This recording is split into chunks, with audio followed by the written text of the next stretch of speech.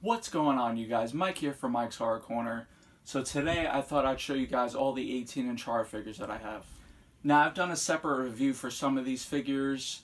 The ones that I haven't, I thought I would just show you guys in this collection video. So enough with the talking, and I'll show you guys these figures. So the first figure I'm going to show you guys is obviously Leatherface from the original Texas Chainsaw Massacre movie. This figure was made by McFarlane Toys, and it's actually one of my favorites. Just the detail in this one is absolutely amazing.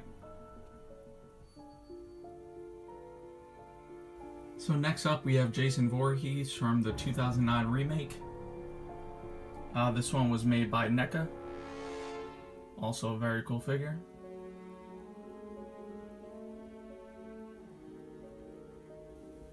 Next we have Michael Myers from the original 1978 Halloween.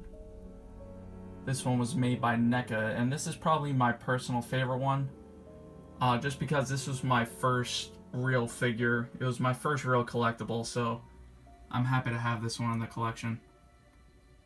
I think NECA did an amazing job on the face sculpt, and hope to see some new Michael Myers figures in the near future. So here's another Myers figure. Obviously this is from Rob Zombie's remake of Halloween. I know this isn't everyone's personal favorite movie, but I actually really like this movie. And I know that might be an unpopular thing to say, and I'll probably get a dislike for it, but I do like it. I really like the mask in the movie, and I think Rob Zombie did a good job. And here we have another NECA figure. This is Patrick Bateman from American Psycho. And people have asked me what my favorite horror movie is, or my favorite horror movies. And American Psycho definitely has to be in my top 3. I absolutely love this film, and I think NECA did a really good job on this figure. Alright, so we're down to the last 2 figures, and here is obviously Captain Spaulding. This figure was made by NECA as well, and they did an absolutely amazing job on this one. It looks exactly like Sid Haig. The face sculpt is absolutely amazing.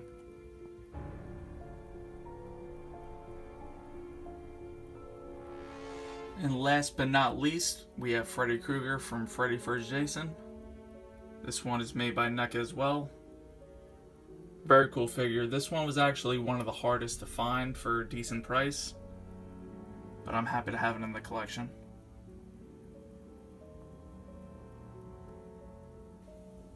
So there's all my 18-inch horror figures. I hope you guys enjoyed this video. If you want any more info on any of these figures, just leave it in the comments below.